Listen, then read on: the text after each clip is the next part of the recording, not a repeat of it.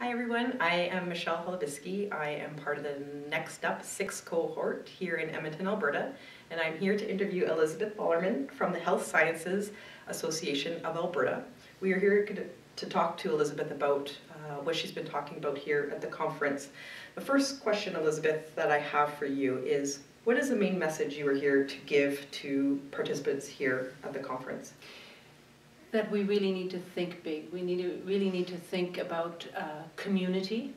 That we need to think that community means all of us working together on strong public services that benefit everyone. That what we do collectively, we can do far more collectively than we can individually, and that builds strong communities. We also talked about fair taxation, for example, fair revenue generation, the idea that we all need to pay our fair share of taxes, and that includes the very wealthy, that includes corporations.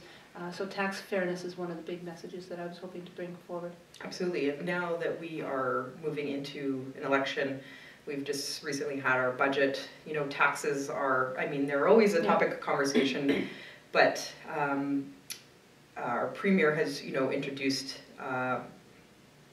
new taxes, so to speak. Where do you think we need to move further in terms of taxation here in this province? How would you see it looking? Right. So what the Premier did with taxation was actually fairly weak, in my opinion.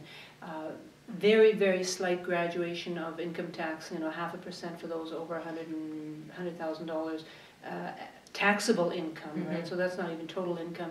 And graduating up, one of the most specious pieces is, so he's increased an extra 0.5% for those who make more than $250,000, but that's only a temporary tax.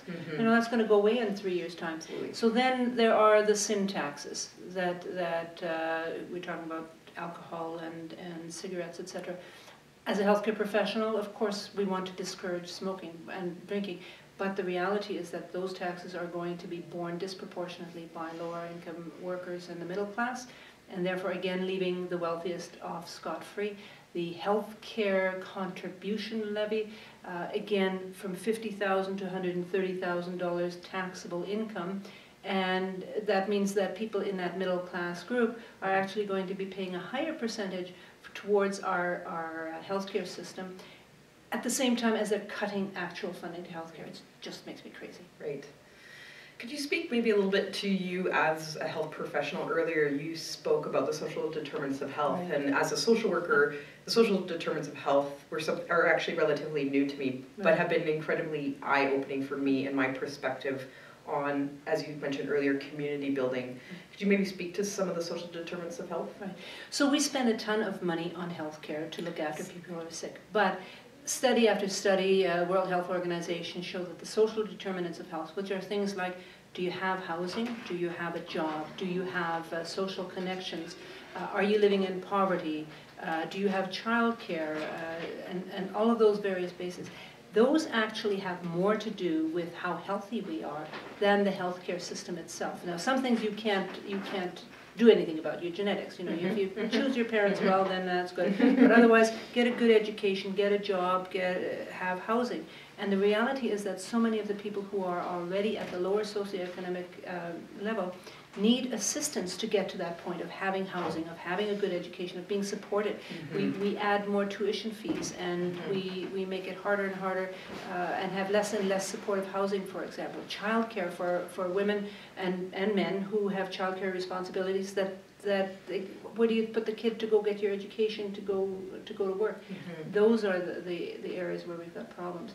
And if we start solving those, we are going to save money in spades on our healthcare system because they will be healthier throughout their lives. Absolutely. And I think it's good language to use, and it's understandable language, I have found, using the social determinants of health to speak about health, not just in this very traditional medical sense, which you mentioned, that we put our blinders on, that's how we think about health, but how broad it is and the role that we all have, which speaks to you speaking about community and the connections that we have.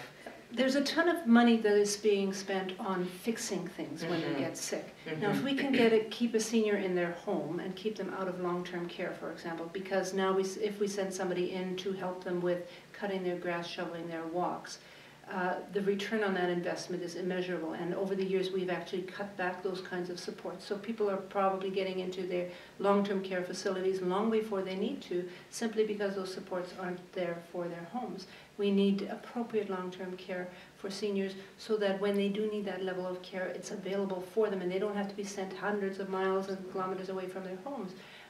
And all of those levels of care are much less expensive than having somebody wind up in the emergency department and then someone else who really, really needs to get there, there's not a bed for them because they are being, someone who doesn't need or want to be in that bed is in that bed because there's nobody else, no place else for them to go. Right, thank you. The last question I'm going to ask you is, what should Albertans be doing to advocate for a just and fair Alberta? Oh my goodness. Albertans do need to say to their government, stop trying to fool us and stop trying to say that we are poor. Talk to our politicians about appropriate taxation so that everybody pays their fair share. Don't try to buy us off with a $10 tax saving that's going to make me spend $100 in extra fees and services. What we do collectively is a huge return on the investment, if you want to use that economic term. You know, you get your money back in spades. Childcare itself in Quebec, the childcare system, for every dollar that they spend, I think it's something like $7 to $10 that they get back in economic benefits because those parents have jobs. They then actually pay income tax, contribute back to the community, and it's just a multiplier effect. Thank you. Thank you very much. Thank you, Elisabeth Ballermann.